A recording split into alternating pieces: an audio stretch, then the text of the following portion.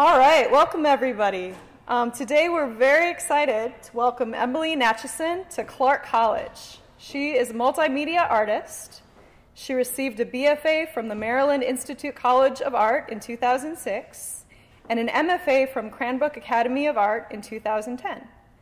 Nachison has had numerous solo exhibitions, and she's been included in multiple group shows across the country. This year, she received an Artistic Focus Project Grant from the Regional Arts and Culture Council in Portland, Oregon. Nachison is currently the Interim Fiber Department Chair and a visiting faculty member at the Oregon College of Art and Craft in Portland, Oregon. So let's welcome Emily tonight.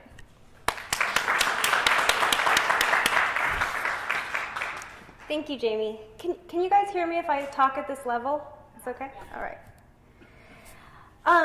Well, I'm very excited to be participating in your lecture series and to visit the school. This is my first time up at Clark College, and it's a really beautiful and very official feeling campus. I feel like I'm in a college. It's very nice. Tonight I'm going to give you a chronological overview of my work.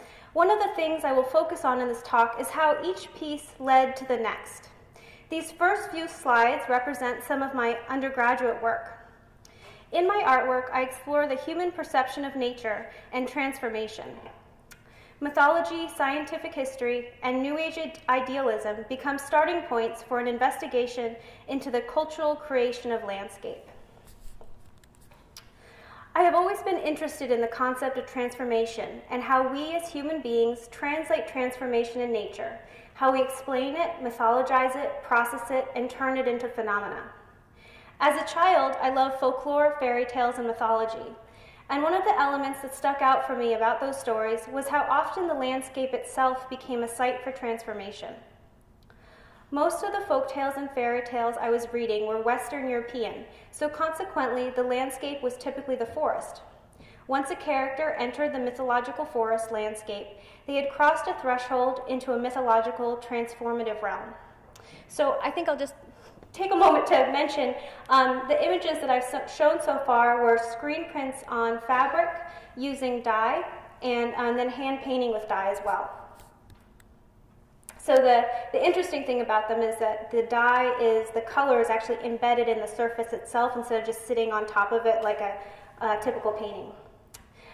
In these stories, the forest became a place of shifting barriers and identities, depicting a space where the structures of the civilized world were reordered. Here, the surrounding environment shifted between acting as a landscape and as a character itself. Children were transformed into birds and deer, princesses were transformed into swans, animals could talk, time could stand still. I think it's important here to note that I grew up in Southern California, and we did not have coniferous forests. In fact, I didn't see a forest until much later. So to me, the forest remained a mostly mythological site. When I began graduate school, I focused on the theme of the forest as a transformative space and created sculptures and installations centered around this idea. This piece, titled Ram House, is made from foam, plywood, horn, and wool blankets. When I came up with the idea for this piece, I was thinking about cuckoo clocks, which are traditionally carved out of wood. I wanted the form of the sculpture to be like a cuckoo clock, comprised of several elements that could relay a narrative and all made out of the same material, creating one unit. I left the horns uncovered because they were the only natural component of the piece, and I wanted to highlight this as a valuable element. Although this piece was meant to contain several elements, I decided to leave it as a dual relationship between the animal and the house. So to me, it almost looks like an hourglass form, where they're both equal. The work became much more visceral over time. This piece, titled Bunny Rider, was the first I did in a series of black rabbit, stick, and mound forms. These pieces were built through a layering process of accumulated natural and synthetic materials that were then saturated with heavy black enamel paint. The majority of this work was made by mimicking organic growth and geological sediment, similar to how you might build a drip castle. For example, I would slowly layer materials by dripping paint, throwing paper mache, and dumping buckets of glue and sand over forms. I did this so that the pieces would feel natural, as if they had been created over time by natural forces, like a tree burl or geode. I wanted to keep my hand as the maker invisible. If I lower the microphone, can you guys still hear me? Yeah. Okay. This series of work was meant to feel as if it rose up from the dark matter of the forest floor. I chose to make the work black so that it was reduced to a dark textural silhouette.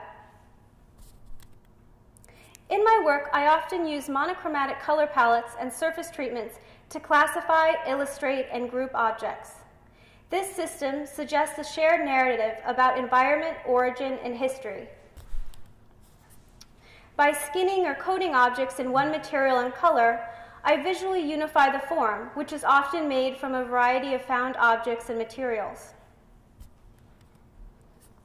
After focusing on animal forms that existed on the ground, I began thinking about what would exist above in the environment I was creating.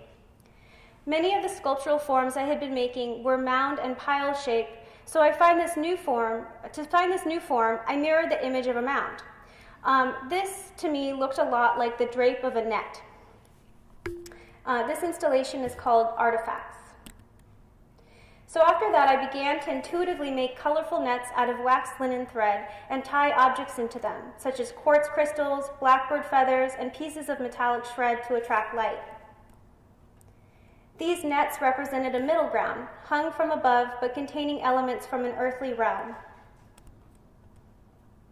At this time, I was reading a lot of Joseph Campbell and Carl Jung, and was thinking about mythology and Carl Jung's theory of the collective unconscious. I also began to experiment with the shadows cast by the nets and began bringing in more synthetic materials. The denser hanging form in this image is military camouflage netting that has been dipped in latex paint. After making the nets for several months, I began to abstract the forms and think less about the original animal narrative of the pieces and more about the environment I was creating and what the physical experience was of standing inside one of my installations. This idea led to a series of installations consisting of industrial netting and white military camouflage netting hung from the ceiling, creating an environment of knotted webs and hanging masses. This work asked viewers to slightly bend and negotiate their bodies as they moved in and around the installation, making it subtly interactive. I transformed the netting to resemble vines and parasitic plants by cutting up the grid of the net, tying together sections of the materials, and then heavily coating them with white paint. By altering the grid of the pattern of the netting to resemble plant forms, the installation spoke of structural decomposition. There are 4 incarnations of this piece: white mass, white netting, white room, and white environment. I continually built up the installation through the addition of new materials, painting, cutting, and rearranging sections. Because of the intuitive nature of this work and its lack of built-in structure, every time I installed it for display or to work on it in my studio, I hung it differently. So the piece was constantly evolving. While I was making the white netting series, I began to associate the installations with underwater environments, like kelp forests or suspended masses of trash found in the ocean. Additionally, the shadows of the nets resembled plant forms and the surface of water from underneath looking up. Since I had spent a lot of time in the ocean growing up, I realized that I had a much deeper understanding of what it felt like to be underwater than I did of being in a forest landscape. I used this understanding to envision an otherworldly natural space. To me, the ocean represents the transformative and looming wilderness that I had sought to represent through the forest in my earlier work. This realization has greatly helped my understanding of installational space. Formally, I chose to make these installations white. I continually use white within my work as a way to signal the possibility of transformation and allow the surface treatment of the piece to become the focal point. I use the connotations that white carries with it: purity, cleanliness, and spirituality. However, the work is not clean. It is multi-layered. I use white paint as a way of coating, glazing, and layering, creating a crust over the forms and found materials in my installations. By coating my materials in the associations of white, I suggested that the forms are not pure but coated, hiding a darker history. I also began incorporating chandelier crystals into several of the forms to signal organic growth and accumulation. I wanted the crystals to appear as if they had grown like flowers or fruit out of the sculpture. Crystals were a fitting object to grow from the repurposed grids of the nets because of their geometric shape. The internal structure of a crystal is actually composed out of a set of atoms arranged like a grid in a pattern called a lattice. The symmetry and structure of this pattern determines what the facets of the form of the crystal will look like. By referencing chandeliers and jewelry, the crystals turned the installation into a romanticized and decorative vision of nature. In these installations, I also began to experiment with light and shadow. The crystals were meant to attract light and reflect small rainbows onto the forms, referencing decoration, romanticism, and New Age spirituality. White Room was the largest and most immersive iteration of this series, and this coincidentally is an image of White Room. After making White Room, I began to reconsider what it meant to be mimicking nature and constructing spaces that were meant to convey a sense of beauty. This seemed problematic in a world of constructed artificial environments and experiences. So I began researching the history of kitsch, romanticism, and the construction of artificial nature. And while I was doing that research, I made a set of fake rocks, titled Rocks. There, you laughed now. Good, someone laughed. The rocks were made by carving styrofoam and coating them with a textured sealant, the same way that fake rocks are made for movie sets. During that time period, I also made a piece titled Swan Song. This piece consisted of 2 large swans and a fake crystal carved out of pink insulation foam. The foam sculptures in this piece are flat, reminiscent of a stage set. These forms, unlike the hanging work in White Room, did not attempt to hide anything about the way they were made or presented. The artist's hand is visible. I stood the shapes upright as you would a paper doll by cutting out notches in the base and inserting foam tabs. The curve of the swans' necks are meant to create a vaguely heart-shaped arch, similar to the Tunnel of Love amusement park ride popular in the early 20th century.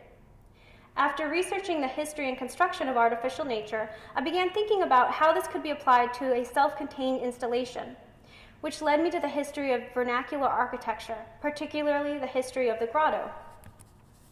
So now I will digress for a moment and talk briefly about the history of grottos.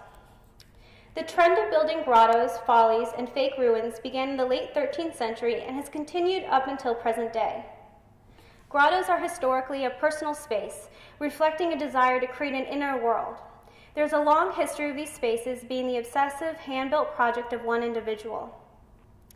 I am particularly interested in the grottos and fake ruins built in the Victorian era. I often use the Victorian era as a historical reference point in my work because of their nostalgic fascination with the natural world. Because this time period coincides with the dawn of the Industrial Revolution, the Victorians created a highly stylized culture of melancholy centered around a romantic vision of nature and loss. My favorite example of this is King Ludwig II of Bavaria's Venus Grotto. Built in 1877 as part of a subterranean lake in the castle of Linderhof, King Ludwig's Grotto was designed as a personal hermitage and theater for Wagnerian operas, where the king would listen to private performances and float around in a shell-shaped boat surrounded by swans. And this is an illustration of that grotto in King Ludwig. The Venus Grotto was designed to look like an ancient cave, but was entirely artificial, built out of synthetic materials such as cement, steel, plaster, and paper mache. This trend of building artificial landscaping or imitation nature began at the end of the 13th century and culminated in fantasy gardens, fake ruins, and grottos like that of King Ludwig's. In these structures, natural decomposition became a sculptural and decorative element. The artificialization of nature that began with fake grottos was a reaction to the industrialization and a new emphasis on rational thought in the church and popular culture. Nature, now devoid of meaning, became symbolic and was embraced by Romanticism in the 1800s as a representation of human emotion. Throughout history, humans have displayed a desire to reinterpret and physically recreate the natural world. I feel that my work is a continuation of this idea. This piece is titled White Grotto. White Grotto presented a fabricated vision of nature and personal space. The structure's exterior is plywood, painted matte white. I designed the outer shell to be different than the interior, like a geode, oyster, or jewelry box, so that the viewer does not completely expect what is inside the form before entering. The shape of the structure itself is modeled after a diamond. The exterior is white, like the interior, to signal that it is one unified form. The lit-up exposed section of the interior references a diorama, and diorama composition and display. In contrast to the exterior, the interior of White Grotto was made by mimicking organic growth through building up a surface of heavily painted spray foam and polystyrene. The entrance to the structure is a 4-foot-high cutout of a heart. Because of the height of the doorway, the viewer has to bend down in order to step inside. This subtle bodily shift heightens the sense of crossing the threshold into a new space. The heart-shaped doorway is a signal that by stepping through into the grotto, the viewer will be entering a romanticized world. It is also a nod to the Tunnel of Love amusement park ride and the King Ludwig II's Venus Grotto. This shape also gives the structure a more cartoonish and childlike quality and functions as a frame for a small composed view of the interior. The forms within this piece, like the construction of the walls, are not completely believable. Paint-soaked matted feathers stick out of the swans' bodies, and the crystal forms rising up from the ground and out of the walls are crude and cartoonish. On closer inspection, the corrugated surface of the cardboard is visible.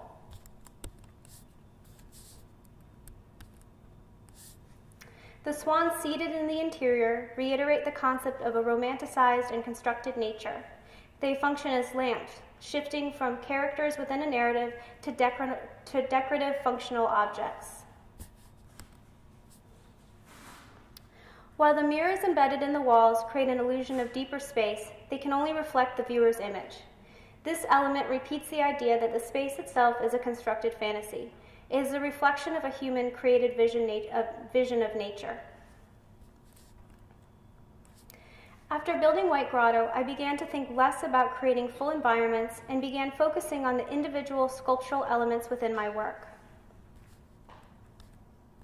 This piece is titled Hylozoic. It was installed in Portland, Oregon at False Front Gallery.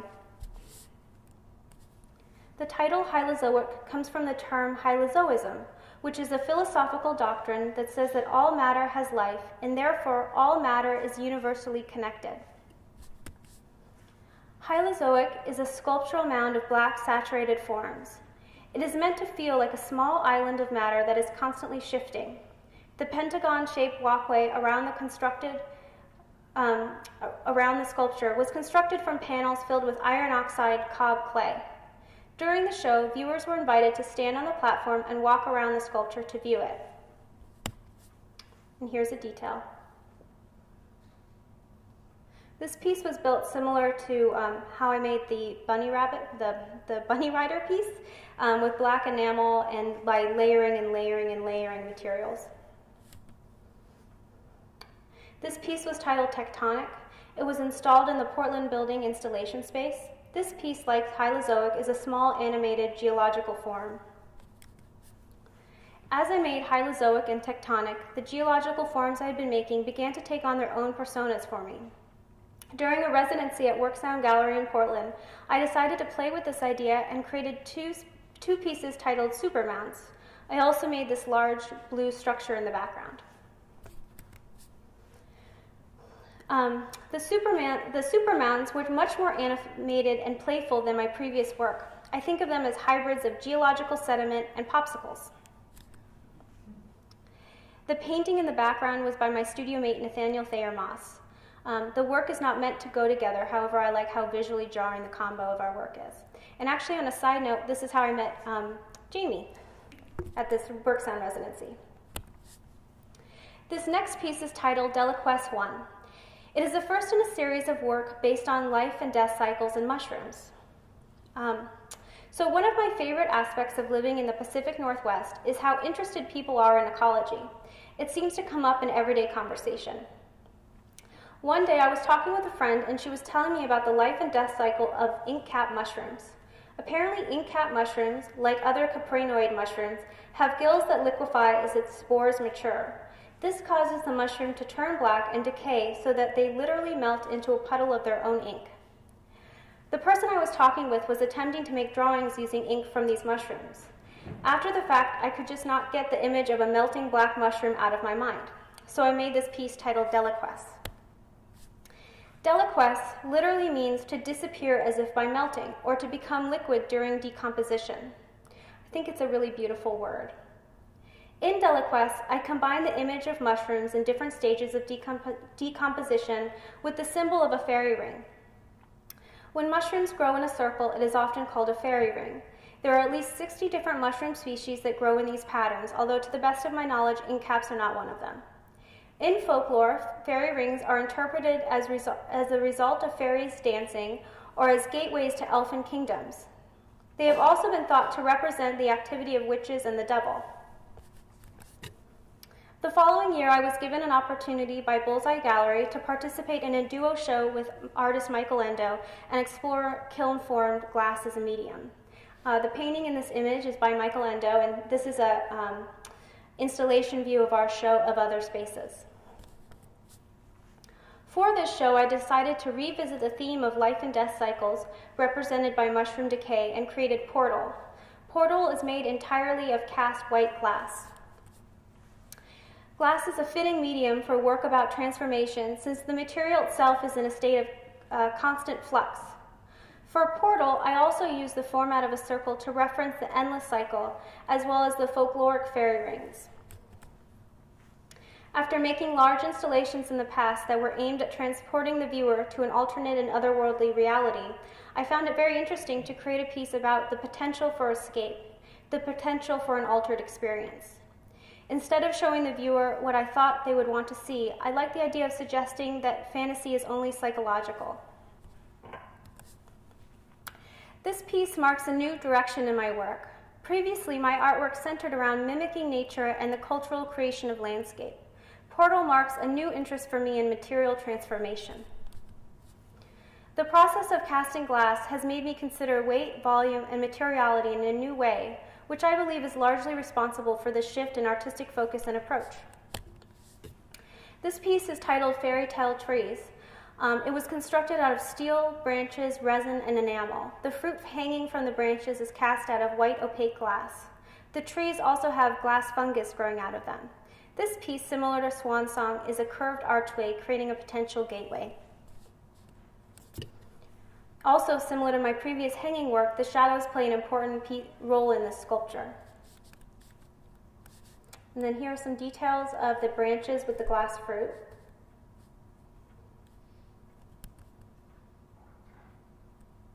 And then this is a detail of the glass fungus.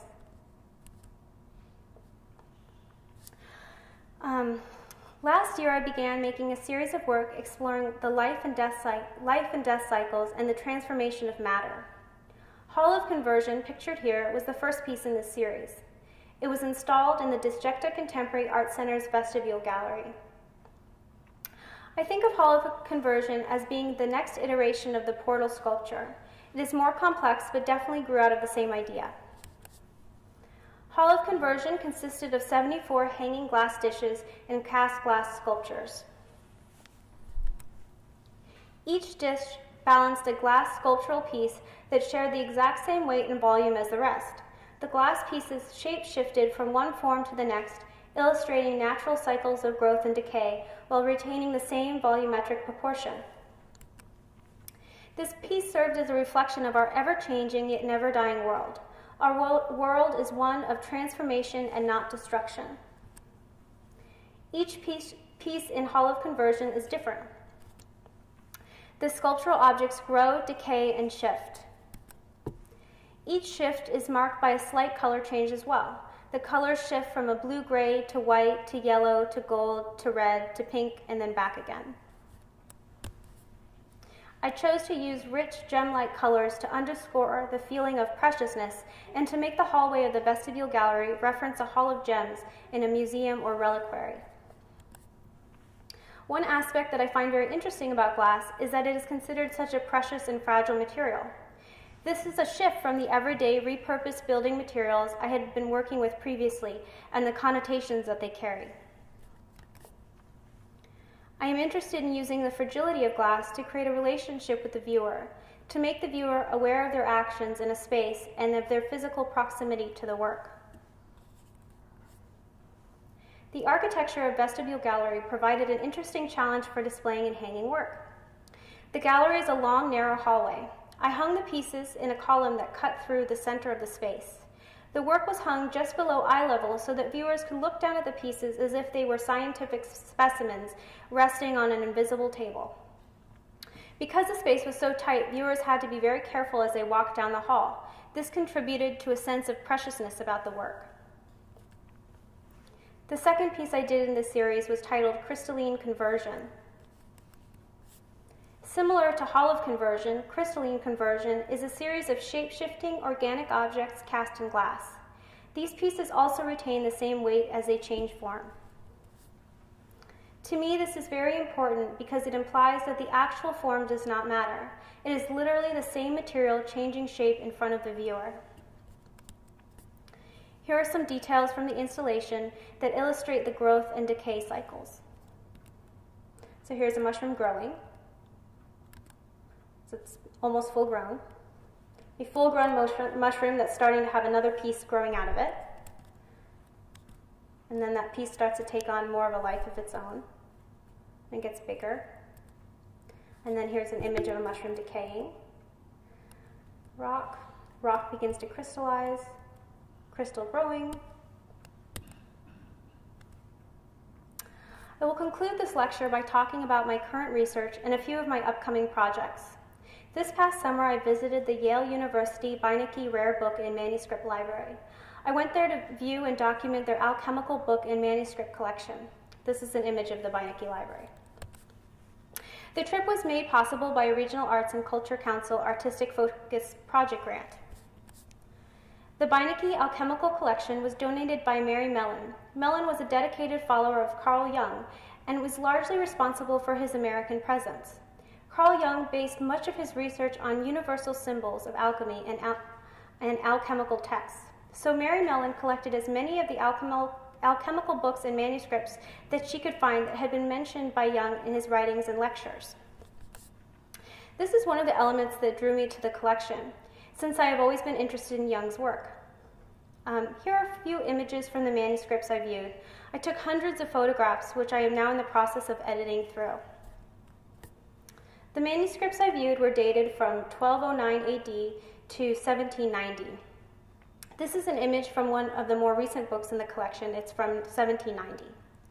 Most of the documents I viewed had illustrations of alchemical processes and transformations that were personified and veiled in Christian symbology and allegory.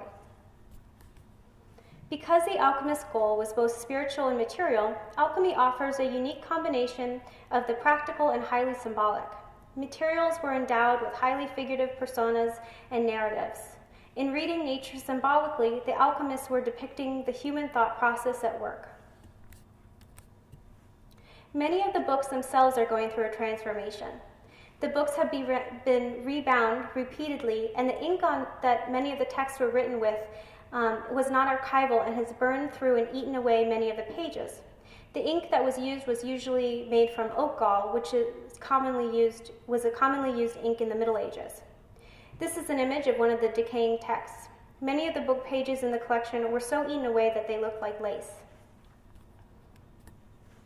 This image is from a manuscript from 1550 with small ink drawings of alchemical apparatus, mostly flasks and other glasswork. This image is from one of my favorite pieces in the collection. It is the Voynich manuscript. The Voynich manuscript is thought to date back to 1209 AD and is the oldest known botanical and alchemical manuscript. It was written on parchment in an unidentifiable language thought to be derivative of Roman. The Voynich manuscript is full of beautiful and crude drawings of plant species. It has also a bit of a cult following. Some people believe that it contains secrets, and some people think it is a fake. It is a very interesting book, and it's very gorgeous to look through. I feel very lucky that I was able to view and handle it. Here are a few other images from the collection. They are from a manuscript from 1760. Most of the images and the writing is about the order of the Rosicrucians. The Rosicrucian order is a philosophical and humanistic fraternal organization devoted to, quote, the study of the elusive mysteries of life and the universe. This is one of my favorite pieces. The square piece on the bottom is a piece of vellum with a phoenix drawn onto it, and on the back of the vellum, obscured with the drawing of the phoenix, is backwards writing that's actually been pasted into the book. So they were very secretive about this knowledge. I'm still processing these images. My trip to the Beinecke Library was a great experience. It has broadened my interest and understanding in alchemy. I'm fascinated by how secretive this information was and how it is a record of a moment in history where science and mysticism coexisted. And to wrap it up, this July I have a solo exhibition opening at Bullseye Gallery titled The Realm of Quantifiable Truths. The exhibition opens July 3rd. This past summer I visited Scotland to begin preliminary research for a project that I'm currently working on with Bullseye. The work displayed at Bullseye this summer will later travel to Scotland and be installed in a converted 17th century barn in the Scottish Highlands. I will be going again this summer to install a section of the show and teach a 2-week workshop at Northlands Glass with Michael Endo. The workshop is a collaboration between the Oregon College of Art and Craft and Bullseye Glass. Here's a picture of the barn before the renovations that I will be installing in. Here's the outside. Here are some sheep. Thank you for inviting me to speak this evening. If you are in Portland this summer, please come by the show. It looks like we still have plenty of time for questions if anybody has any. If not, thank you.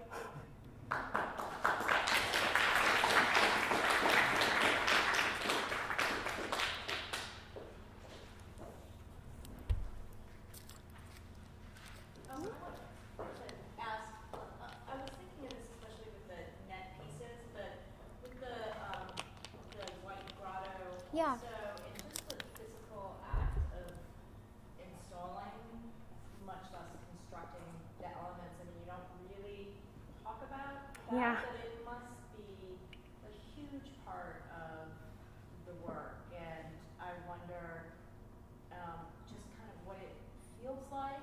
Do you feel like that's an important part of the end result that we experience as the viewer? You know, that's a very good point. I feel like the viewer doesn't really experience that. I feel like it's kind of, you don't really see the endurance activity that it truly is, and I think that's really interesting. For me, I come from a fibers background. I didn't really talk about this, but I come from a fibers background, and so the act of knotting and tying is very interesting and meditative to me, and the idea of obscuring a grid pattern is very interesting. So yes, it was very performative, but it wasn't really something that I incorporated into the final images of the work. And it's funny because the final images of the work are so peaceful and slightly looming, but the actual process of it was like drenched in paint on a ladder, tying, sweating, and it might be worth revisiting from that angle at some point. That's a good point.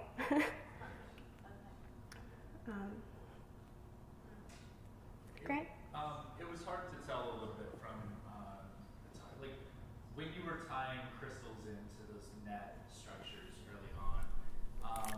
What was the kind of ratio? I mean, were there like a ton of crystals? Was it a thing that like you were just, did you have to hunt them out? Was it just kind of, as a viewer, was it like a quest of finding these little gems, or were they just kind of inundating you with sparkling glass? Well, the original nets that I made, like the pink and yellow ones, I would say there was a quartz crystal every inch across the whole way. And so the net itself became very heavy and kind of like this skin. So when it hung, it had a lot of drape, and you don't really see that in the images. The other pieces, the hanging white pieces, you'd kind of have to come up to it, and then you'd see them. So similar to a drawing, it would be a moment of detail. And I started to get it to the point where you could start to see little rainbows reflecting, but I didn't really go as far as it could have, I suppose. Well, no, it just made me think a lot about like semi-precious versus kind of, I don't know, like less precious or something, throwaway kind of material. And, I was wondering how much, if any of that still plays out in your kind of more now precious glassware that you've been doing recently, where everything feels kind of gem-like and tends to glow from however it's led, and it feels kind of like it's shed a little bit of that kind of detritus feeling. Yeah. It's not really a question. Yeah, I mean, it's an interesting observation. And in the work that I'm creating now in my studio for this upcoming show is bringing in a little more of that, but it's definitely not as extreme as it was before.